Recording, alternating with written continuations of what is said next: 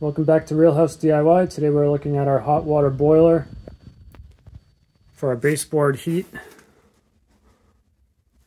And specifically, these vents right here. If these are leaking, I'll show you how to replace them. So it's called a Taco 400 high vent. There's about $10 a piece.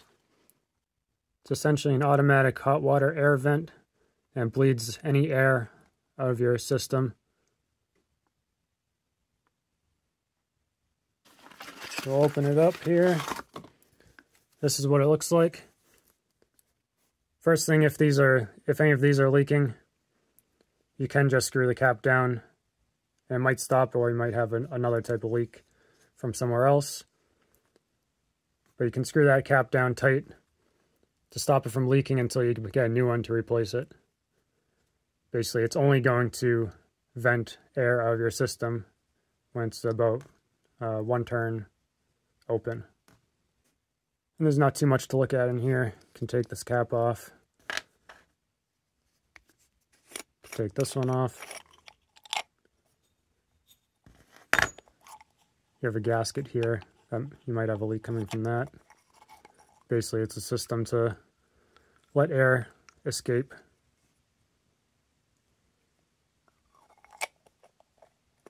Could also be leaking from these threads here.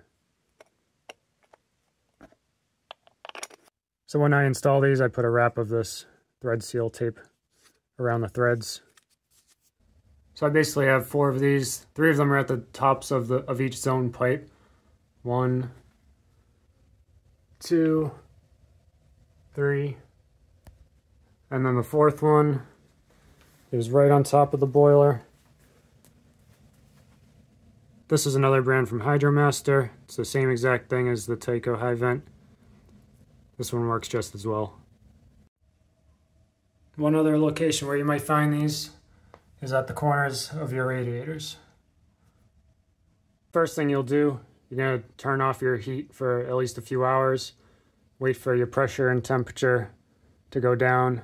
This is the lowest that mine typically gets. It's like 12 psi, 120 degrees Fahrenheit. Next, you're going to shut off the water to the system. That's going to make sure when you unscrew the vent, it's not going to leak any extra water. Now, if you just go and replace this right now, it will spurt a little bit of water for 1 or 2 seconds. If you don't want that to happen, you could alternatively flip this up on the pressure relief valve and let a little bit of water out. Or crack open and closed this drain valve. So now the system is as cool as it's going to get. Actually, this is all nice and cool, barely warm. The one right on top of the boiler will be the warmest. So I'll still wear safety glasses, gloves. You need a wrench. I'm going to prepare the new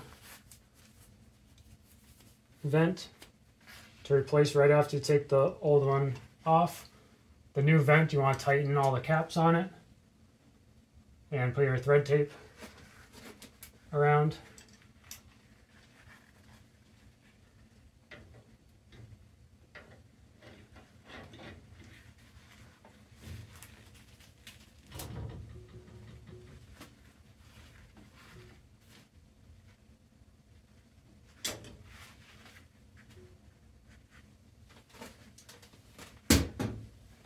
Loosened it with the wrench.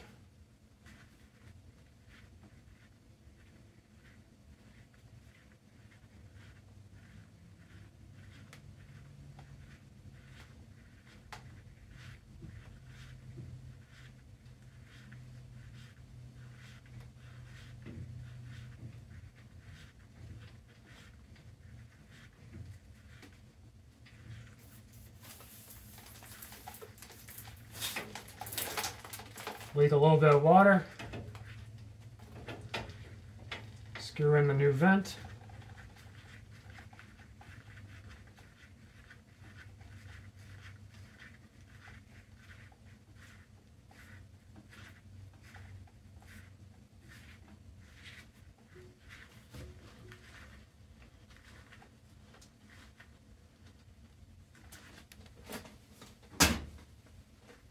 Tighten it up with the wrench.